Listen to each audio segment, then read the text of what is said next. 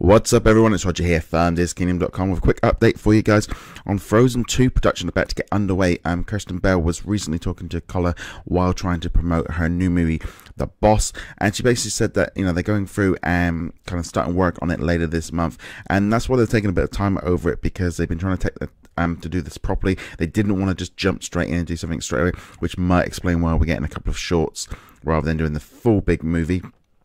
She also added that there's some information coming that she's doing some mashups for some of the rides, doing some different voiceovers for the new stuff that's coming to Epcot and some new music.